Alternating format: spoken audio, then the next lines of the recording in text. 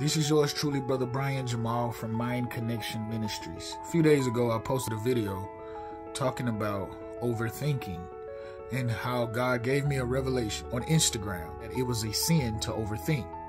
This guy comes on my post telling me that I'm a slave because I'm a Christian. He's Muslim and he's an older guy. So I say, well, let's go live. Like, I don't want to do all this typing and texting long books. Like, he's sending me books and essays in my DM. So I'm like, hey, let's go live. Let's have healthy dialogue for edification. Went live. I tagged him 3 times and he didn't show up. Okay, I was on there for like 15, 16 minutes waiting on him to come. He said he would come, but he didn't.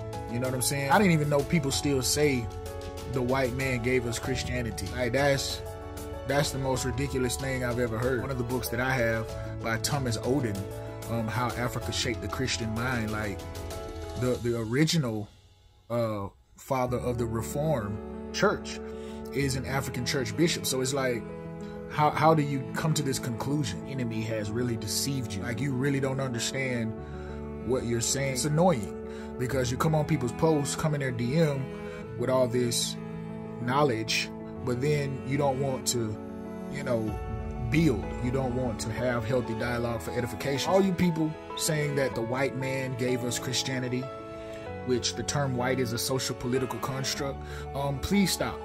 Please stop it.